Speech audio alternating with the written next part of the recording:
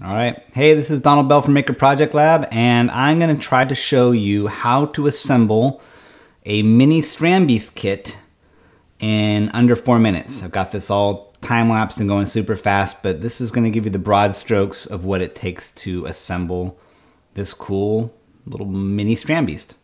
All right. So you got the bag of parts. The parts are all separated out into different sections to make it easy to identify the different pieces. The first task you're going to do is to put these little tiny rubber feet on the bottoms of each of these little leg sections. This is kind of tedious. I ripped one, but there was an extra one in the kit, so I was able to have one get out of jail free card. Next, you're going to be assembling the legs, and this is kind of the toughest part. It's almost like a little secret handshake for how the joints all go together. But once you get it, and this is showing you what it looks like when it's all together, once you get it, it's just a pattern, and you can go through and assemble all 12 legs exactly the same. And you can see I start getting the hang of it. Boom, it's like a little leg factory. And they're all they're all symmetrical. There's not like a right leg and a left leg. They all are exactly the same, so you don't have to worry about having them flipped in orientation for this next step. They're all the same.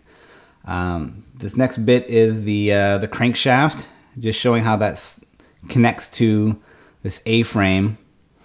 And then all of the legs are going to be connected onto that shaft and to the frame by a series of 4 different arms that go from the leg and snap onto the shaft.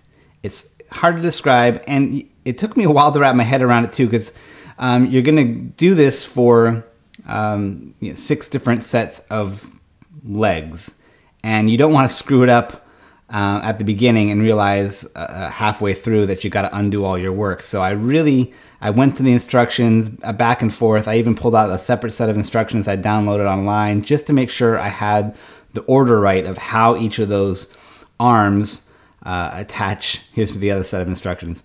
How each of those arms attach to the crankshaft and what order they attach in, because they made a big point to say how there's a specific order they should go in to pay attention to the order. Long story short, if you just make sure that each arm that you attach in each step by step, is going where the newest arm is going on the top, you're going to be fine. It's pretty obvious when you have it connected the wrong way. So once I got confident with it, I just proceeded. And again, it's just a pattern. You go through like a little factory. Now here's an important point. These A-frames, I learned a little too late, they are asymmetrical. They have a protrusion point that helps them link into each other. So don't get too far along before you realize that those A-frames are meant to stack just in one way. All right, so I'm putting in the little steel rods to stiffen up those legs. The rubber band is really there just to help provide some tension so it all grips together. And then there's this fan, or the turbine, I guess.